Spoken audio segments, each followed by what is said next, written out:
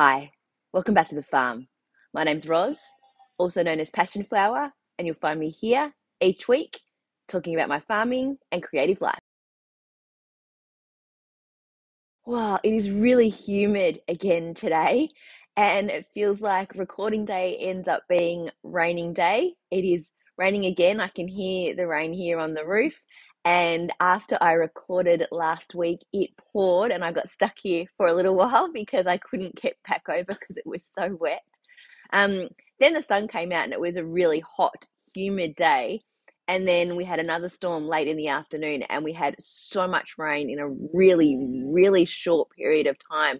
The home water tank was overflowing. The gutters were all full. It was just like rivers just flowing down the side.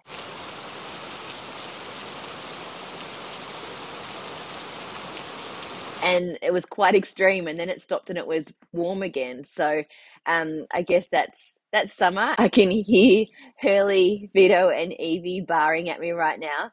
I had my coffee and came straight over here to the shed to record, and I haven't said good morning to them yet. So as soon as I'm done here, even if it is raining, I think I'll spend a little bit of time with them. Um, the hair will end up being super frizzy, but as I said, that seems to be the regular at the moment with the humidity. So with these hot days, I haven't been doing a lot outside, not a lot of farm activity in terms of gardening or extra things have been done. Spending a lot of time inside in the middle of the day in the air conditioning, either doing craft, which I will show you shortly, some business planning, and just really chilling out. It's kind of been a little bit of like a break holiday kind of time for me. And then I'll be getting back into sort of some dyeing and things very shortly. Then it's been the evenings that I've been able to get out and do some things. Been watering the plants most nights once the sun has gone down, and it's been really lovely to stop and sit with the sheep, spend some time outside. I don't tend to take my phone with me unless I plan to take some photos or video, but I just kind of sit quietly and watch them graze. Sometimes I see some kangaroos, watch the sunset, and just take some time to be quiet. It's sort of like a nice meditation time. It's amazing how well the plants by the tanks here at the shed have done. I had a memory pop up from a year ago when they were just planted, and now you can see just how much they have grown in a year. That's really encouraging, that the trees that I've planted for the sheep in their area will hopefully have that much growth as well. Because over a year, they were already much bigger than the ones that are by the tanks. So in a year's time, they should be reasonably well established as long as I can keep the sheep from eating them. I did add another layer of fencing around it. I used some of the fencing from the actual perimeter of the paddock, which is much more solid. It's harder to push against than the chicken wire that was originally around them. So they are starting to get a little bit bigger and not have their little leaves tipped off by the sheep every day. I took my car in to be assessed and repaired this week. For those that missed it, in December, I hit a kangaroo and did quite some serious damage to the front of my car. So it is now in for repairs. I'm hoping that it will only be a couple of weeks. That's what they said, but then they had to wait to see what parts they actually needed. I hope that it's just going to be as simple as that and it's not going to take much longer, or they decide that it's not worth repairing, because you never know, because you just don't know what damage has been done underneath the car. So I'm without a car at the moment, which is a little frustrating. I'm having to borrow cars to sort of figure out where I'm going and what I'm doing. Look, it's not the worst. Since I work from home most of the time, I don't need a car every day, and because my commute is literally walking over here to the shed. So it's just working out with Deb and Adam if I can borrow a car for just my little trips here and there. So hopefully I don't have to do that for too long before I get my car back. And I've done a little bit more reorganization. On one of those very hot days, I turned the air conditioning on and it felt like a good thing to sort of potter around and play with putting things into different spots. So I've just been sort of doing a little bit at a time and then seeing how I felt about it. And then if it feels good, I've left it and or changing things when they're not, rather than doing like a big change or a big declutter and having everything done at once and then not being happy with how things have worked out. So my latest little bit was to take all of my knitwear out of the chest that I have in my bathroom.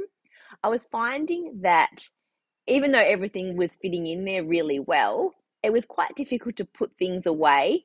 I had like 2 layers of tubs within the chest so that everything was sort of contained, but it meant having to pull out the top tub to get to the bottom one.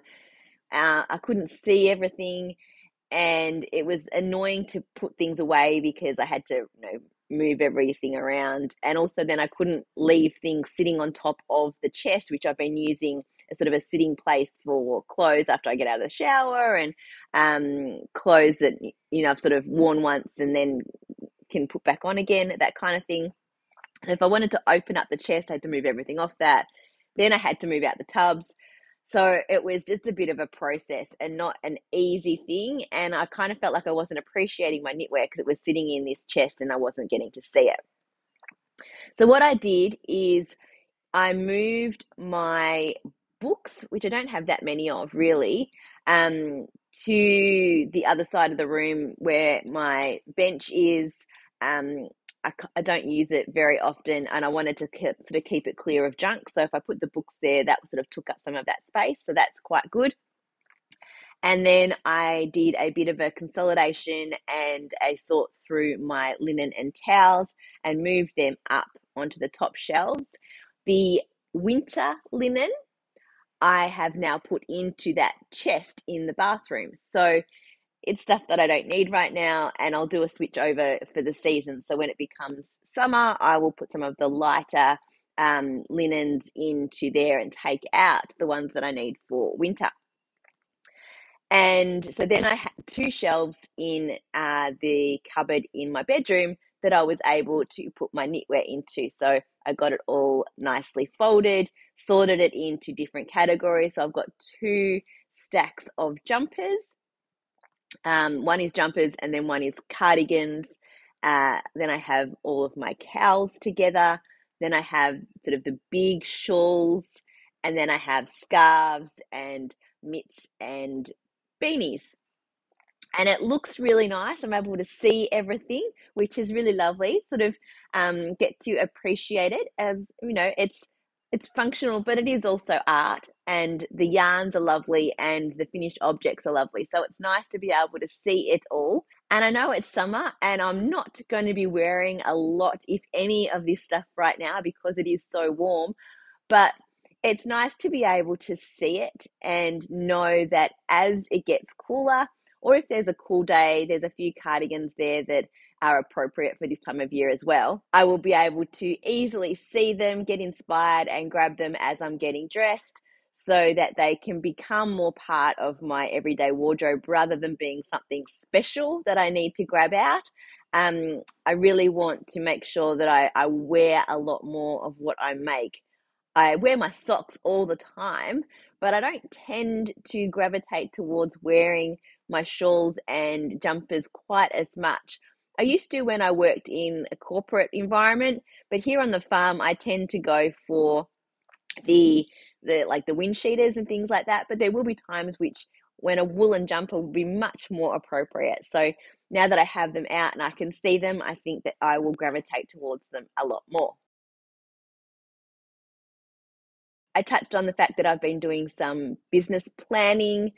The start of the year tends to be a good time to do that. It's sort of not like a resolution kind of thing, but just sort of I've taken a bit of a break, and now I'm sort of getting back into doing work. So just sort of looking at the goals for my business and what needs to get done this year to sort of push that forward. I have been creating some new colorways in my head and sort of writing down some ideas, looking at some photos, getting a few ideas together so that I can get ready for a dye day. And also some pattern ideas around some of the colorways that I already have to sort of show some ways that you can use my colors together. Now, those patterns are a long way off, but it's fun to sort of think about all that stuff and especially about new colors. So, as I start to work on those aspects of my business, I will share it with you. And as I said in my start of the year video, I would like to be doing some more dye day kind of videos. So with that in mind, they will be coming along shortly, I hope. The plan will be that I'll get some of those dyeing days recorded and share with you. I'll try to maybe do a little bit live if I can, but in general, because of the bad internet, I think it'll just be pre-recorded and then I can share my creations with you that way. Well, I finished my granny stripe blanket. After I showed it to you last week, I was weighing to see how much of the contrast color I had left, and it ended up that I only really had enough to do that last pass of the pattern. And then I went back and just did a single crochet to mimic the start so that both ends looked the same. And then I went through and I've added a border. I did a row of single crochet and then I don't even know what the rest is called. I just made it up. I went and just sort of experimented with how I thought things should look. So you can see there, it's a 3-row border and there's the corner. The corners are a little bit messy. I kind of had to fudge them a little bit, but you know. So I'm really pleased with how it came out. I didn't want anything too big or fussy or with too many holes, sort of a similar look to the blanket itself. And I used a strawberry shortcake in a sparkle base that I was trying out. I now have the blanket completely bordered. It's quite big. I do still have all of the ends to weave in though.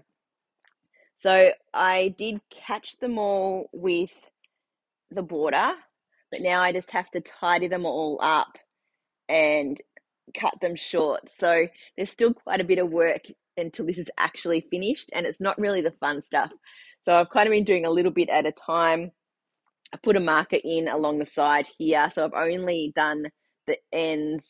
I've only weaved in the ends on this small section here. I still have them all loose, but they're all done. So I still have all of this to weave in, plus any that are in the middle of the blanket as well, where I changed the colors. I really do love it. I think it's turned out beautifully. When it is completely done, I will take a photo of it laid out so you can see all the colors, and I will list them all in the description. But I might even do that this week. I'll pop it on the floor after I'm done here, and I will take a photo and I will list all of the colors so that you can see it in all of its beauty. The only other thing I have been working on this week are my kite flying socks. So I've made quite a bit of progress on them. I finished the first one. It ended up quite long. I said I was going to do another full repeat of the colors, which I did, but it has worked out to be about the length that I would knit to if I was knitting a long pair of socks. It's probably a little longer, but that was just so that I got to the point where the pattern was going to be in the right spot to start the second one. So if I'm doing a long pair of socks, what I do is knit to the toe increases. So when you fold it over, it hits the toe increases. And then I do ribbing for the length of the toe. And that seems to give a nice length of sock for me. So that's number 1 done. And yesterday I cast on number 2 and I'm already more than halfway through the foot. And remarkably, I'm getting the stripes to match up. And that was literally a guess because look at that. It's pretty good. It's maybe slightly off, but it's going to be enough that it's not going to be noticeable at all when you're wearing them. And in terms of length and position of the heel, it's not going to make that much difference either. So I'm super pleased with that. But I'm surprised because what I would normally do is start the toe in between color changes so that I can do the next one exactly the same. But because I wasn't sure how long the color change was going to be on this first one, because I wasn't familiar with the striping pattern, I just kind of started. So then I just had to guess where to bind off. And I've managed, as I said, to match it up pretty well. So yeah, these are zooming along because at the moment, apart from the weaving in of the granny stripe blanket, this is the only knitting I've been doing.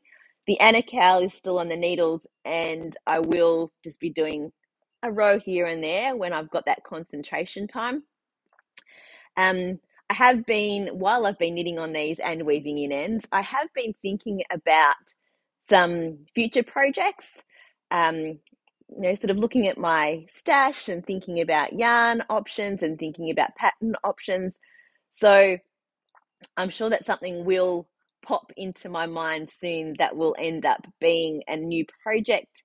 But at the moment, especially because it's so warm, there's not a lot of crafting really to be done. So I'm enjoying the socks because they're easy, and even when it's warm, it's not too hard to work on.